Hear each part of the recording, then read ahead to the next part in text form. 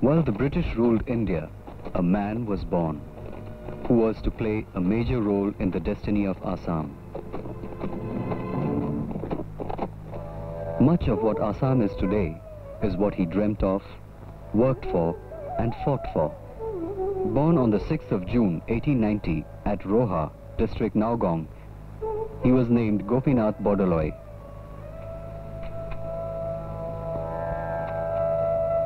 His father, Buddheshwar Bordoloi, was a doctor and his mother died when he was 12 years of age. His elder sister brought him up under great hardship.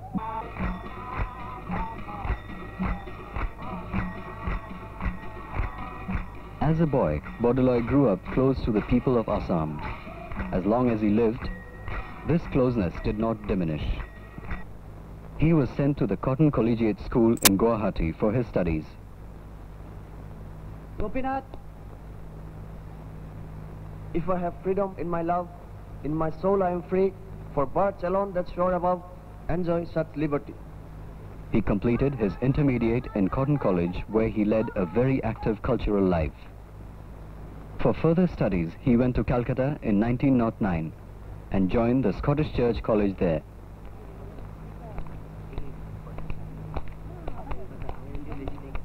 Momentous events were sweeping Bengal then. Lord Curzon, who had partitioned Bengal in 1905, was making an attempt to curb the growth of the anti-British feeling.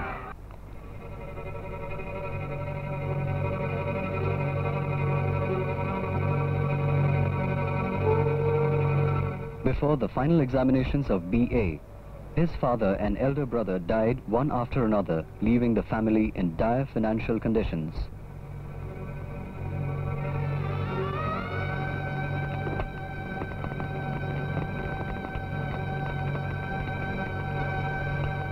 But his sister urged him to continue his MA education on her earnings from weaving silk clothing for women. In 1914, having got his MA in history, Bordoloi returned to Assam. The anti-British voices that he had heard raised defiantly in Calcutta was echoed in Assam by Tarun Ram Phukan. Between Tarun Ram Phukan and Bordoloi, a close relationship began. The nationalist leader guided Bordoloi at every turn.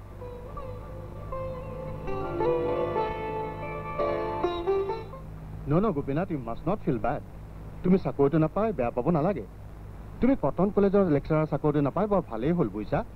It's good, Gopinath, you didn't get the job. Otherwise, you would have lost you to the English.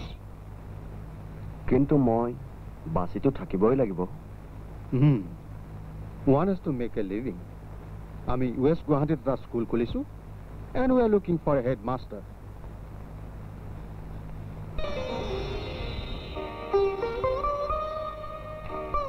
Phukan was right. The British government's loss was Assam's gain. Bordoloi joined the school.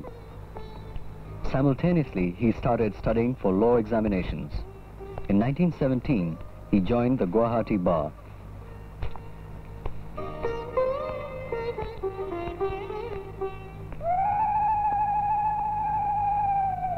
In the same year, he got married to Shurabala, the only daughter of late Bhumikanta Mazindar Barua of North Guwahati. मैं छोटी थी, मेरी शादी में छोटी थी, मेरे पति ने मेरे को सब सिखाया, खाना पकाना, सूट काटना, हिंदी पढ़ना. Gandhiji's call for Swaraj and non-cooperation spread like wildfire in the country.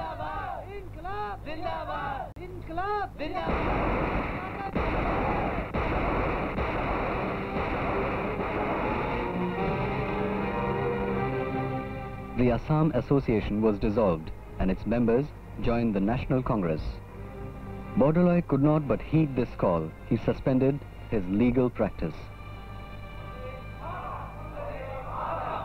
As the movement gathered momentum, a large number of students of the Guwahati Cotton College went on strike. Bordoloi organized a strike fund to support the students. He became the joint secretary of the Guwahati Congress Committee and became more involved with organizational work and propagating Gandhiji's teaching in the villages. The quiet observer was being drawn into the whirlpool of action. In August 1921, Gandhiji came to Assam.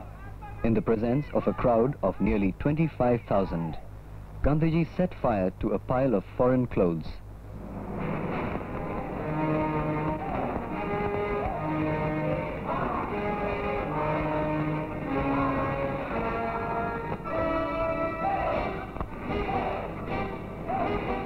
The non-cooperation movement began to blaze in Assam. On November 30th, 1921, Phukan was arrested. A meeting was held in protest. The disciple of Phukan had become the new voice of Assam. In December 1921, while getting ready to attend the Ahmedabad Congress session, Bordoloi received news that the police might arrest him. Disguised in a turban, he left.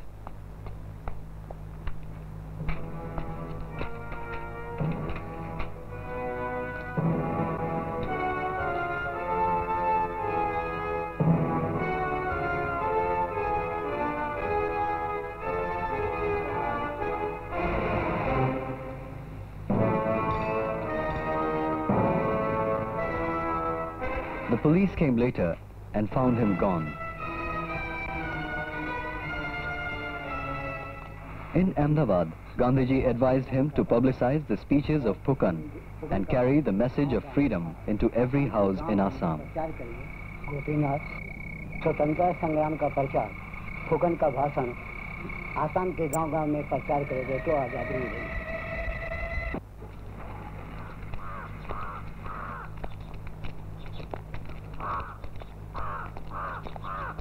On his return, Bordoloi was arrested.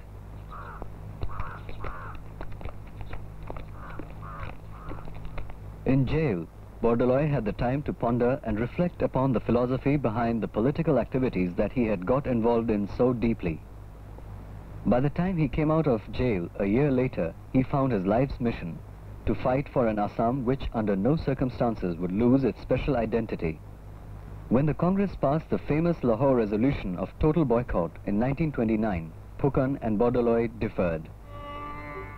They felt that the British government had to be fought also from within the government in order to oppose its repressive measures. Phukan and Bordoloi resigned from the Congress party on account of this difference of opinion. For several years now, Bordoloi had been the chairman of the Guwahati municipality. It was around this time that he began to popularize two demands that Assam had been making for a long time: a separate high court and a university. By 1937, Bordoloi had rejoined the Congress and was elected to the Assam Legislative Assembly. And although it was the single largest party in the Assembly, the Congress High Command did not allow the Assam Congress to enter into coalition with other parties. 18 months later, in 1938, Subhash Chandra Bose, the then Congress President, allowed Bordoloi to form a coalition government in Assam. The Bordoloi ministry lasted for 14 months. I would like to start with a tax on the tea planters. His government introduced agricultural income tax on tea planters. The rich British planters were furious, but in 1 year, the tax amounted to rupees 40 lakhs.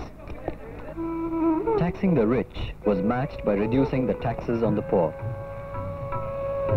Land revenue was cut by 50% on smaller holdings. The poor peasants, perpetually burdened with debts and constantly faced with the forced sale of land, at last breathed a sigh of relief. The tribal lands encroached by immigrants from Bengal during the Saudullah ministry were once again vacated by Bordoloi. This pleased the tribals immensely.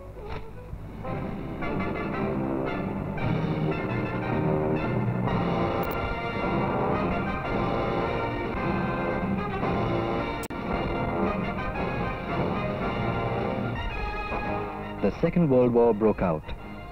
The British government declared India as one of the warring nations.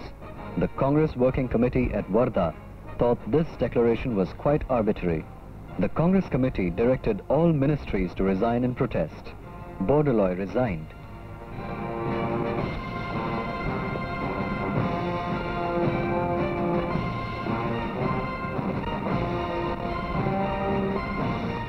The Congress soon embarked upon a satyagraha campaign to generate public opinion against the imperialistic war. The satyagrahi and his colonial rulers were bound to clash. On December 10, 1940, Bordoloi offered satyagraha at the Churches Field in Guwahati. He was arrested and sentenced to 1 year of rigorous imprisonment at the Jorhat jail.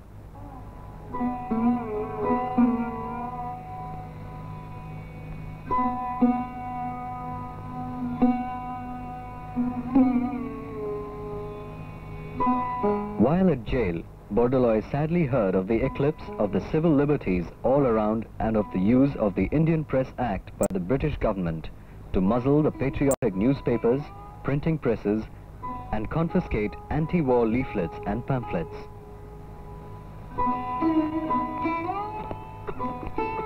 Six months later, Bordoloi was released on health grounds.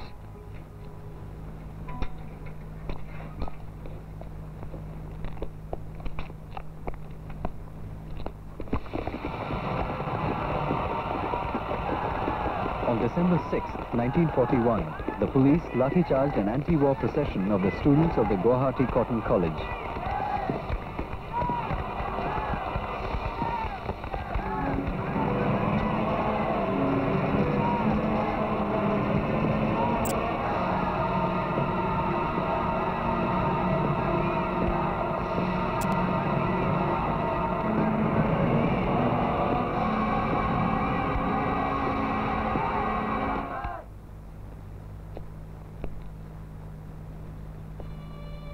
.240 student boys and girls were injured. Bordoloi led a move to remove the deputy commissioner responsible for this police barbarism. But the British government refused to listen. The empire was in a state of panic both from within and without.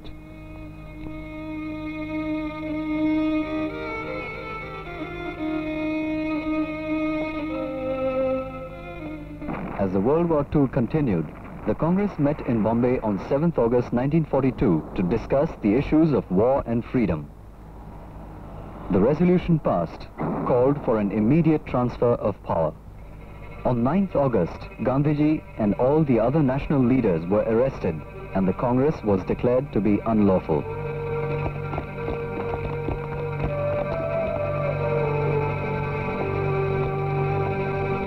While returning from Bombay at Dhubri railway station, Bordoloi was arrested and taken to Jorhat jail. In jail, while the leaderless mass outside were engaged in a life and death struggle against their hated rulers, Bordoloi passed his days behind bars in deep agony. It was here in jail that he wrote several books about his two heroes Phukan and Gandhiji, about Rama, whom he treated as an ideal man, a short fascinating biography of Buddha, and also wrote on Jesus Christ and Prophet Muhammad. In jail, he also met quite a few of the popular heroes who later became legends, like Kamala Miri and Kushal Kumar.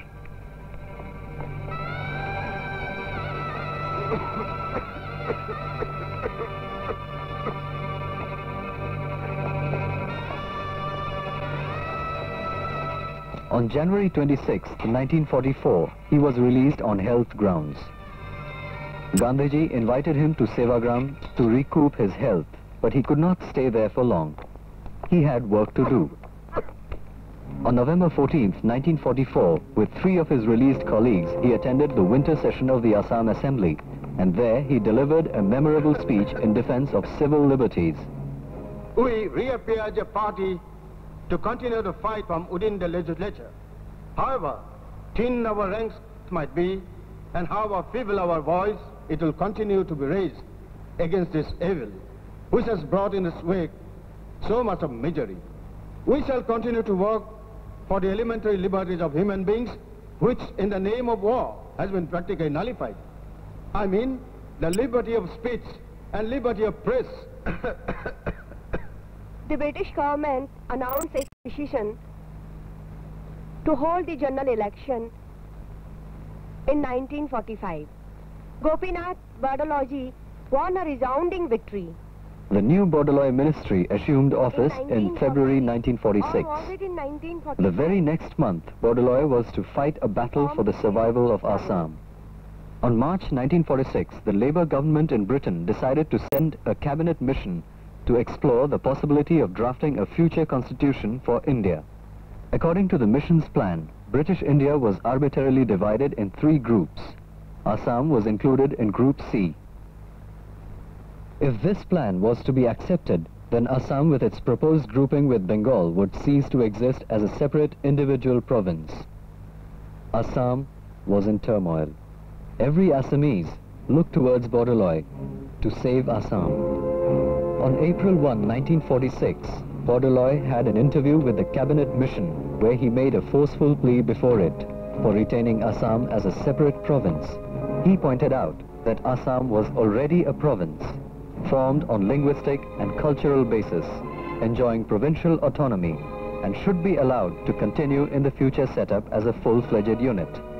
But the cabinet mission stuck to its plan of forming groups. The Indian leaders and the local press were also divided on the issue of Assam. Bordoloi once again turned to Gandhiji for guidance. Gandhiji did not fail him. If Assam keeps quiet, it is finished.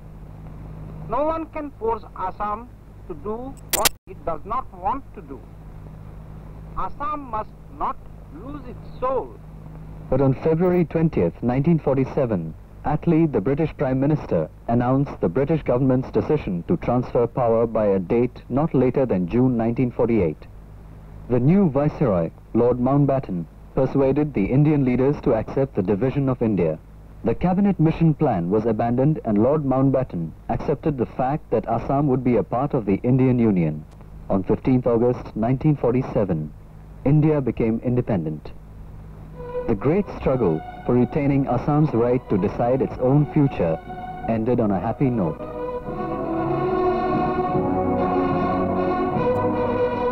Bordoloi lived for only 3 more years. It was too short a period for the proper working out of the innumerable plans he had set forth for Assam as its first chief minister. In 1948, the Bordoloi cabinet passed its industrial policy resolution, which outlined the industrial program for Assam. The Guwahati University was started in 1948. Assam Medical College and Engineering College were also founded during Bordoloi's time. The Guwahati High Court was established in 1948.